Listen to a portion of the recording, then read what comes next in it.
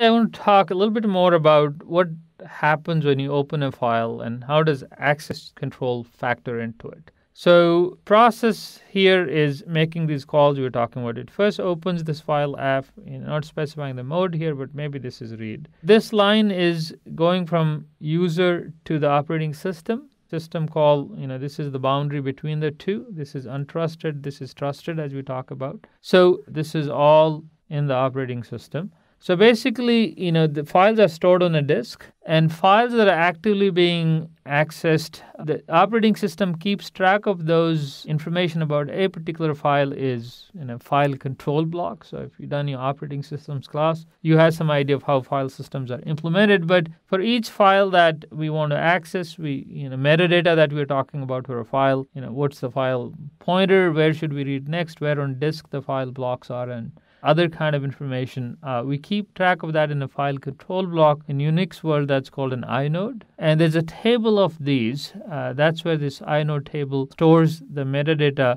about the active or currently open files. So this is, here I'm saying it file metadata table. A file that you're going to open has to be active. If it's not active, it's going to get activated. So there's something interesting happens when you open a file, you tell the file name. The operating system actually is going to go and say, is this file currently active? If it is active, then there is going to be a file control block for it. Okay, that's where the metadata for this file is going to be. So the process also has another data structure that's called an open file table. Okay, this is kept by the operating system. It's a per process data structure we're talking about. So in this open file table that we have for this process that is making this open call, basically what we want to do in the open call is that we want to see if the file is active. If it is, then there is a metadata block or file control block for it. In the open file table, there's some set of entries that we have. This is a fixed size table. We're going to use one of those entries to actually store a pointer to this.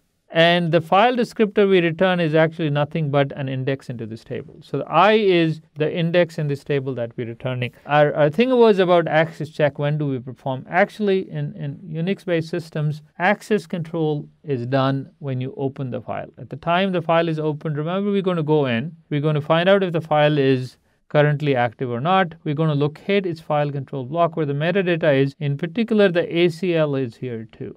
If the ACL is here, then those 9 bits that I was talking about, depending on the user or what group the user is part of, I'm actually going to look at those ACL bits that we're discussing. And if the mode here is read and you have read permission, I do all this. Okay, I'm going to grant you access. Mode is write and the write permission is here. I'm going to do all this and give you write permission to place data into this file. So access check is going to happen during the open calls execution in the operating system, because we locate this information where the ACL information is, and we're going to look that up, and if everything checks out, we set this up and return this file descriptor. So the reason we do it at the time it's open is that when you come to read, you specify a file descriptor. So you're just going to say, read I here, for example. That's what you're saying. Well, once I come to the operating system, it's the ith.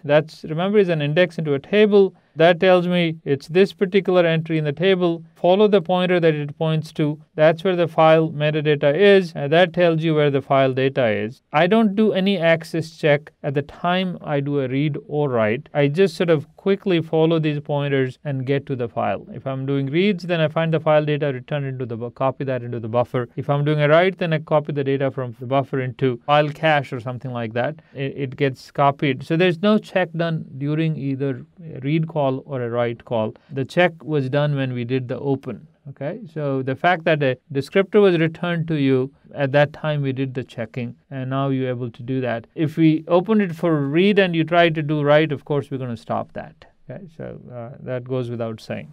But we don't have to go look for the particular, do the traversal that we're talking about.